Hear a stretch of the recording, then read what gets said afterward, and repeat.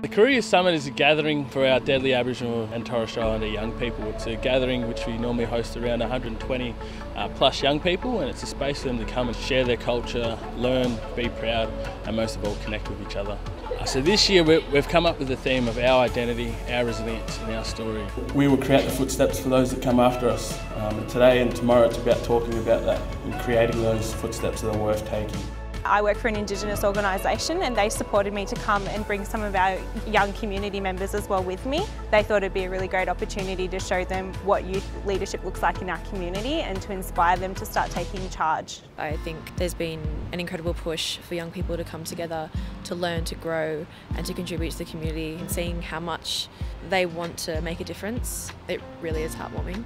It's hugely important to have that great positive network around you, because the more positivity we spread around the country, especially within our own mobs, the more empowered we're going to be as a people. I promise that every single day I open my eyes, I'm going to make a positive impact on somebody's life. Places like this, what I love the most is it does reinvigorate that passion and relights the flame, so to speak. So you hear about the change and you see the change. I just believe self-determination is something that's, we have to live those values and know them deeply rather than just talk about them. It's vital for young people to have their voices heard, especially Indigenous voices. We are so underrepresented, especially in mainstream media. We need to stand up and we need to be proud of who we are, and we need to tell our stories and we need to get them out there. So I think the main thing for us Koorie Youth is knowing that our culture's strong, we still have to stick by it, we have to continue the footsteps of our elders and our ancestors. Make sure that you stick strong and know who you are and know who your mob are, know your identity and be really proud of it. I've always known and I've always been proud of being Aboriginal, because I want to know more about my family and more about the culture. But I really think it all comes back to the willingness to stand up and challenge, but learning how to do that in a respectful way, not a reactive way.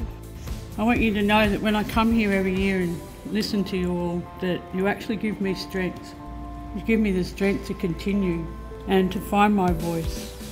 Aboriginal Affairs in Victoria is in very good hands with young people that I've observed the last couple of days. I just want to pass on what knowledge that I've got to the next leaders in this country.